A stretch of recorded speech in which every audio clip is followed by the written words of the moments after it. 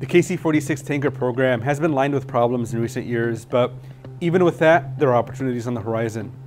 Defense News Air Warfare reporter Valerie Encina has been covering the program and is here to fill us in. The KC-46 is the Air Force's newest aerial refueling tanker, which is the airplane that the Air Force uses to give all of its other planes fuel while they're flying around. It's made by Boeing, which got the contract in 2011, and it's based off of one of Boeing's commercial airliners. So the thought was at the time, this is going to be easy to modify commercial aircraft and to do this mission, and it's just not turned out to be that way. There's been a bunch of problems. Boeing has had to pay more than $5 billion to fix all of these problems so far.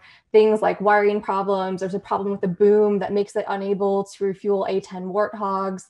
There's a problem with its remote vision system, which the boom operators use while they're conducting a refueling to see outside of the aircraft. So even though this was sort of considered to be maybe seemed very simple at the outset, there's just been a ton of problems, and Boeing has kind of been left holding the bag on them. There are two new critical problems on the KC-46. One of them has to do with the aircraft's flight navigation system. Basically, software errors are popping up that are messing with the aircraft's navigation system. Boeing is going to have to create a software fix for that. And the other problem has to do with the refueling receptacle, which stores gas when the KC-46 is being refueled. There is some cracking happening in the drain system of that whenever the KC-46 is flying in very, very cold conditions.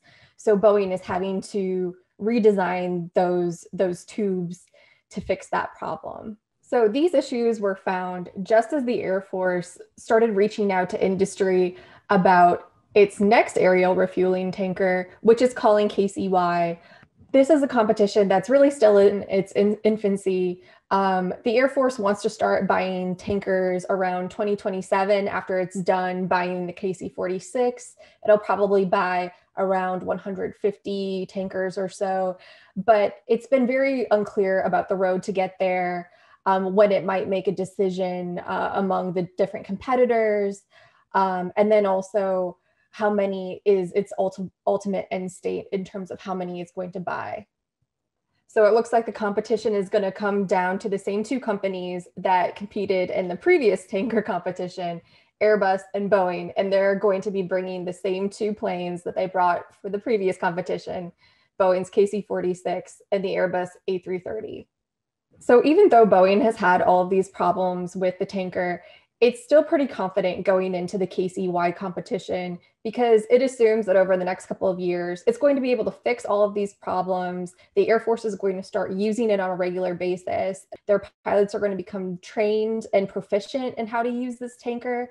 The Airbus aircraft, the A330, it might not have the problems that the KC-46 has right now, but in a couple of years, if the KC-46 is performing, Airbus is going to have to make an argument about why it's worth training a bunch of pilots and boom operators how to use that different system instead of the KC-46, and why it's worth it to have two different types of aircraft and having to maintain those different types of aircraft.